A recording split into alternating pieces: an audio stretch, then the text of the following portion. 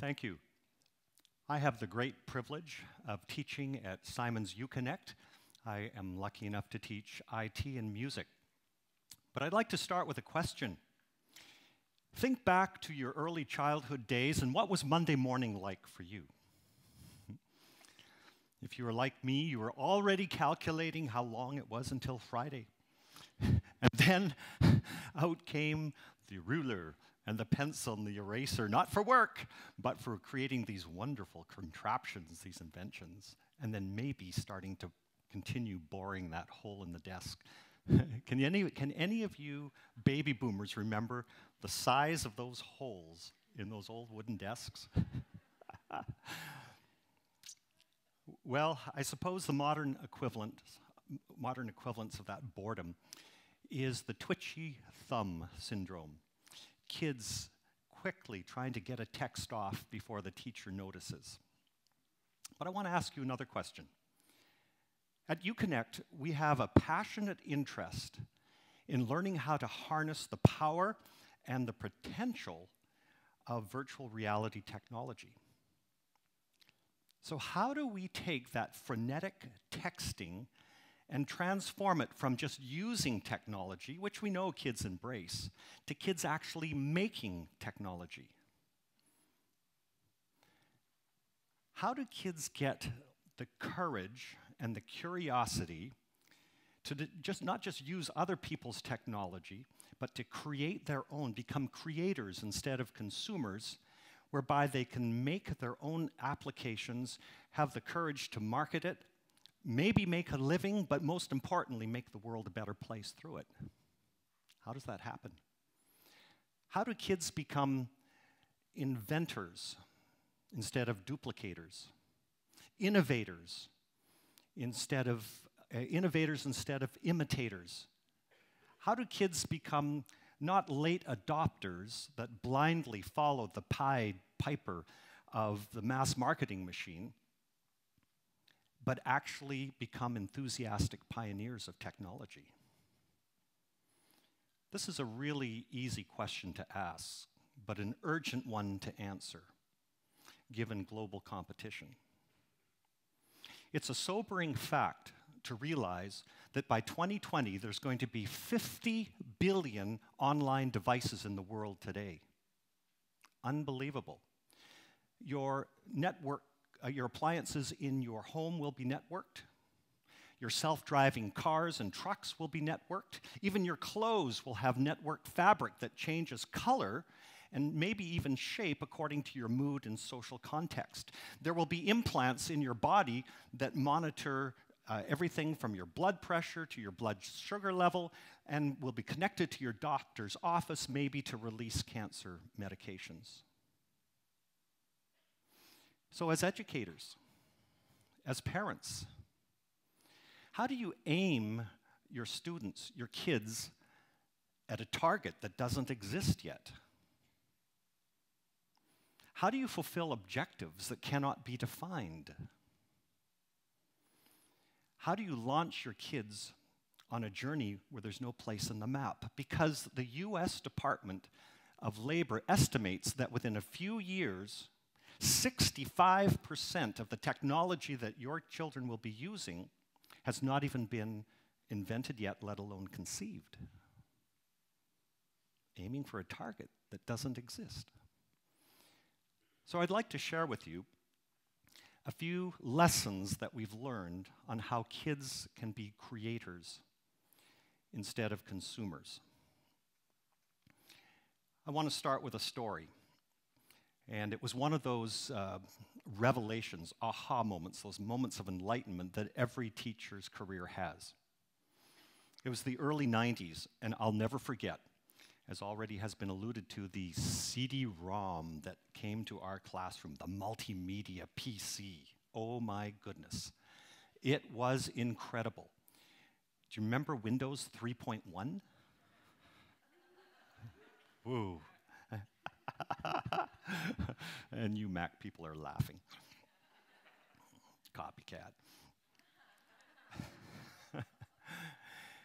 When I looked at this and got to learn it, I thought this was going to be transformative. This was going to be epical.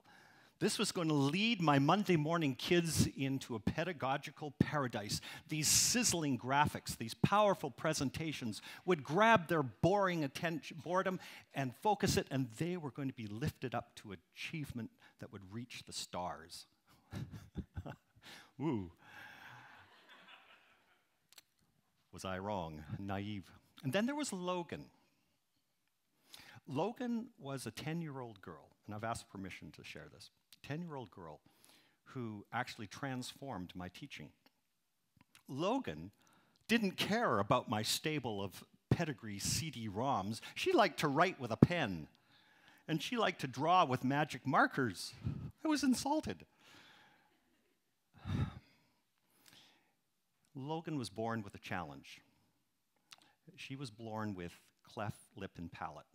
It's a picture of her. And through her short 10 years, she had endured many invasive, painful operations and medical procedures. One day, Logan got an idea. It was more than an idea. As you will hear, it was a great vision. She decided, she wondered, if I wrote down all of my experiences in the hospital, put it into a book, then perhaps when other kids who are having medical problems and emergencies read it, they'll have less panic in the hospital. So she cataloged, she went through all of the operations that she had gone through and produced this, making faces. But an interesting thing happened. When she realized that she could reach a much wider audience with computers, she put down her magic markers and she embraced learning technology with much passion. And I wondered, I thought, there's a lesson here. You see, for Logan, technology was just a tool. It was just a means to a different end. It was just an instrument that she played. And when the message was urgent, she put down the violin of her magic markers and picked up the trumpet of digital publishing and created this. It was published. And right now, this book is in thousands of hospitals and clinics around the world. So that when an 8-year-old girl is clutching the hand of her mother, about to let go because she's going to be wheeled down that long, intimidating corridor into the OR to have a cancer tumor removed, she will have less anxiety because of the understanding and the education that Logan's book gave her. Incredible. That really touched me. And I thought, wait a minute. I've been bragging about these power computers with their 50 megs of memory in their hard drive and their 1 gig of RAM. Maybe I have not just been putting the cart before the horse, I've been putting a 20-ton cart before a miniature dwarf Thumbelina pony. Yeah. And my thinking needed some reorientation. And it suddenly dawned on me that perhaps what I needed to be doing was not teaching all of these wonderful photoshopping technique and programming and coding as much as making them tools to serve a higher purpose, a higher end, a higher vision. And that changed my life. And I'd like to show you some examples of the results that it produced. A great way to get kids to be creators is to use all of the thousands of different types of Lego pieces and hook them up to an EV3 Lego brick. An EV3 Lego brick is like a mini computer that can take on sensor data. It can do all sorts of really interesting outputs. It's a controller that not only can be used by a 7-year-old student, but it can also challenge university engineering students. They actually use it in a lot of engineering faculties. It's an amazing, not really a toy. And the potential for education is amazing. So we got our kids to buy into a vision. Let's use this engineering to come up with a way to make transportation more efficient and effective. So they got to work, and my, did they get to work. We entered them in the world's largest Lego competition, the largest robotic competition, the first Lego League. Over 250,000 participants worldwide last year. I've never seen motivation transformed. They put their heart and soul into this. They went to the regional competition at SFU, won that. They went to the provincial competition at BCIT. They won that. And then they were given the honor for 2 years in a row of representing Canada at the Worlds. These little wobbly pieces of Lego, you know, I'm sure all of your kids have played with Lego. But these little pieces of Lego took these kids to Japan, to the Olympic Stadium. They took them to Atlanta, to the huge basketball stadium there, and they did really well. They came in third, 1 year third in the world in one of 4 judging categories. For myself, wow. For myself, I had to change my whole teaching style. I had to basically get out of the way, talk a lot less, and facilitate a lot more. Oh, I expanded my skill set. But I never had a Pro D on organizing potluck suppers. And I had to get up earlier Saturday morning because the kids were saying, we need to get into the school. Okay, even December 24th, 1 year. Ooh, okay. We had such a good time, and the bonding with those kids and the parents that community produced because of this higher vision was absolutely incredible. Let me give you another example. Kids got the vision of doing something about the plight of Pacific salmon. They created a simulation, salmon stream simulation. Design a simulation that the user can create their own salmon stream. Online salmon dissector. Online salmon business builder. And again, people began to notice. They found their work reviewed in USA Today, BBC.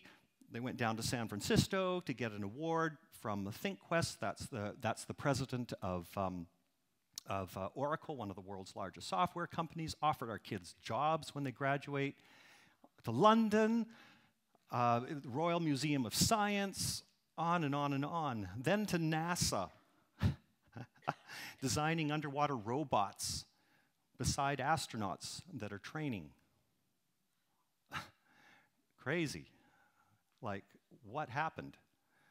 Rockets, building model airplanes, and on and on and on. And now we have at our school a most amazing collection of virtual reality hardware and software, thanks to the generous donation of parents and many other donors. We've got enough for a pilot project.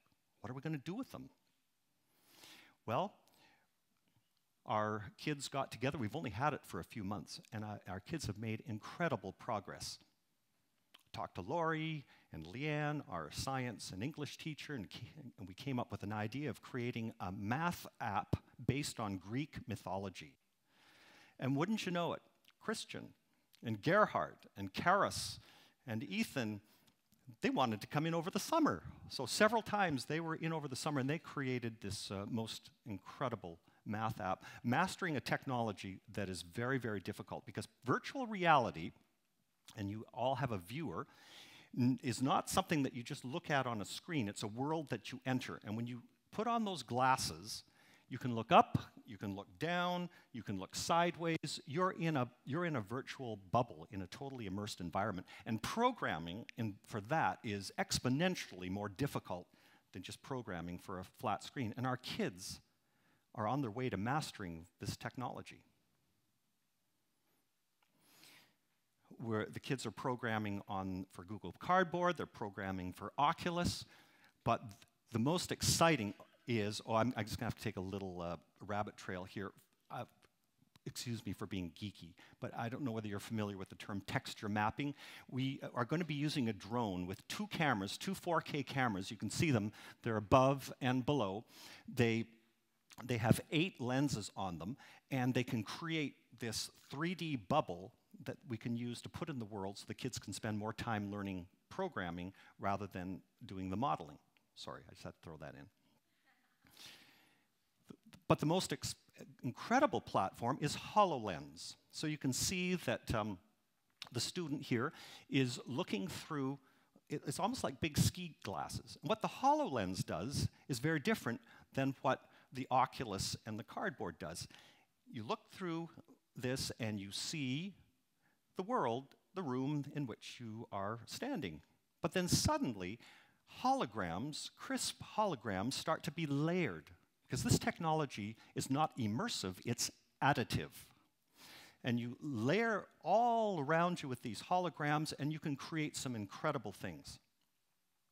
A while back, a student came to me and said, "Mr. Harris, I've developed an application for the HoloLens, but it's too big to fit in my basement."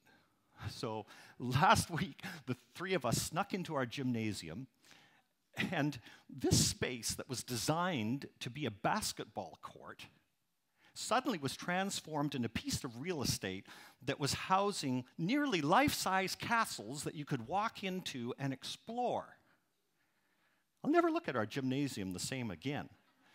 What's in your gymnasium? In our gymnasium, we're going to have models that you can explore of ancient Mayan civilization that Ethan made. We're going to have Viking villages that Liam made.